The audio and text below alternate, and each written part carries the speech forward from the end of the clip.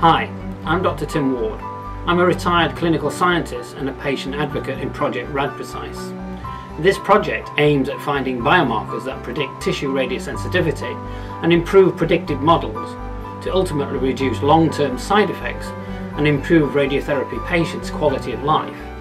I myself was a prostate cancer patient.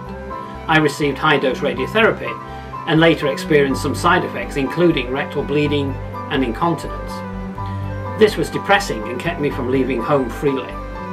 Other patients suffered similar long-term severe toxicities.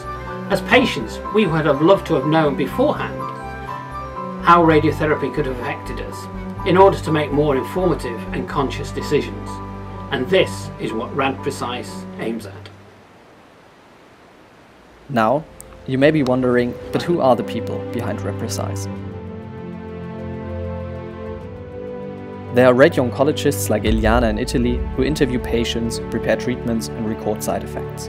All the data are then studied by researchers like Philipp in Germany to understand how the different toxicities affect patients. But RADprecise is also about genomics. In Spain, scientists like Esther or Carlos and Carlos analyze the genetic background of cancer patients in search of the cause to late toxicity.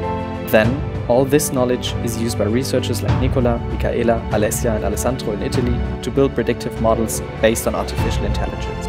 Thanks to these models and to computer engineers like Alexandre in France, doctors will be able to detect radiosensitive patients earlier to better mitigate the side effects of radiotherapy.